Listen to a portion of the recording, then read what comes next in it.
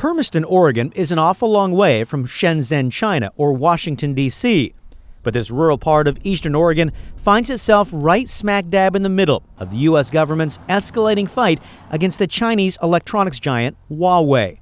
That's because Eastern Oregon Telecom, which is based here and serves roughly 4,000 local customers, relies on Huawei equipment to provide phone and internet service. It's better equipment, it's easier to use, it lasts forever, and it's cheaper than anything else that's out there. Joe Fresnel, the chief executive at Eastern Oregon Telecom, signed up to use the Chinese giant's equipment almost 5 years ago. We got switches, power supplies. Huawei has been actively courting small-town internet companies in hopes of breaking into the U.S. market. So I thought, well, now that's different because every other equipment manufacturer out there that we had dealt with before that, I had to beg for attention because we're so small. And so here's this giant equipment manufacturer who says, no, we think you're really important. Fresnel says thanks to Huawei's cheaper prices and quality gear, Eastern Oregon Telecom has been able to expand service, which is no small feat out here. Every dollar matters.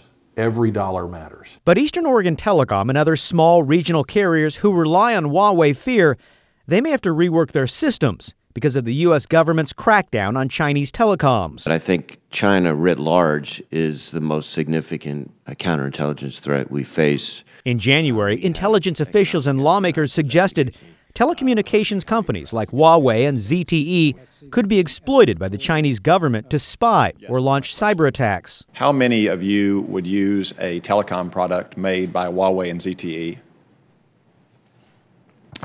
Senator, I would think we ought to talk about these kinds of things in a closed session. Senator Ron Wyden of Oregon serves on the Senate Intelligence Committee. They have said as a general proposition, American companies should be careful about dealing with this firm. Huawei stresses the allegations simply aren't true.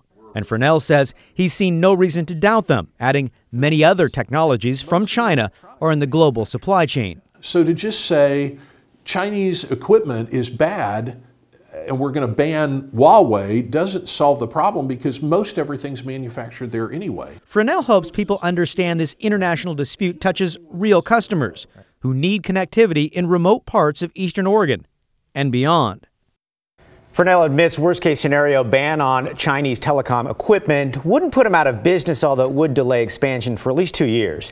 And Eastern Oregon Telecom is not alone. Fresnel said he knows of at least 3 other telecoms in Oregon using Huawei gear, but he didn't feel comfortable telling us exactly who they were or where they were located. So interesting. It is really interesting. And troubling that we can't get U.S. equipment and U.S. companies to help these folks in rural areas. Right, or at a reasonable price. That's really the challenge here, too. Thank you, Kyle. Thanks, Kyle. So if you have a story idea for Kyle to investigate, simply give him a call, 503-226-5041, or you can email callkyle@kgw.com.